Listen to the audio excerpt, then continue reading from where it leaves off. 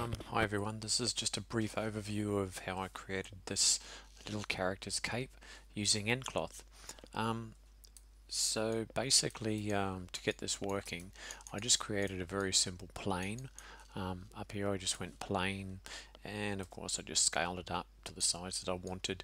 And with any nCloth garment, just make sure you have a rather dense mesh. See how this is like about 50, 100 plus polygons. So to create that, I just simply went in here and grabbed the plane into the inputs, and I increased the subdivisions.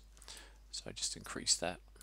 Okay, and then I changed, of course, into effects, and I went nCloth, create nCloth.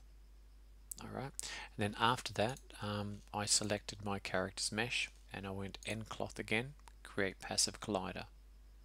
Now to actually attach the cloth so as it sticks to your character, you need to use a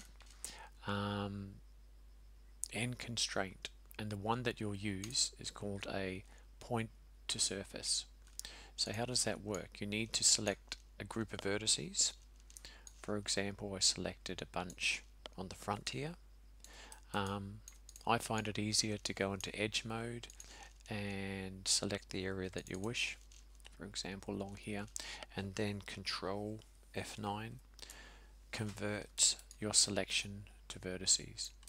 So you need to have the vertices selected, and then you'll shift select your mesh and you'll go end constraint point to surface, and that will actually generate the connection. Alright, and then after that, basically test it. Make sure that when you're running this, your playback speed is play every frame, not 24 FPS. Okay, and then test it, see how you go. One more thing that I did do once I had it placed and I was fairly happy with it, I'll delete this one now.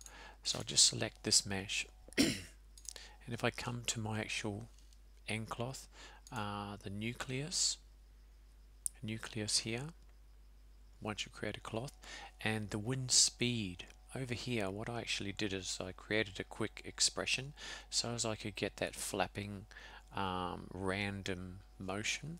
So I right click on the wind speed and go edit expression, and then in here I simply copied this, pasted it here, and typed equals rand for random, and then 02222 like that. Okay, that's X, Y, and Z values. Okay, so hope that helps. Nice one. Thanks for watching.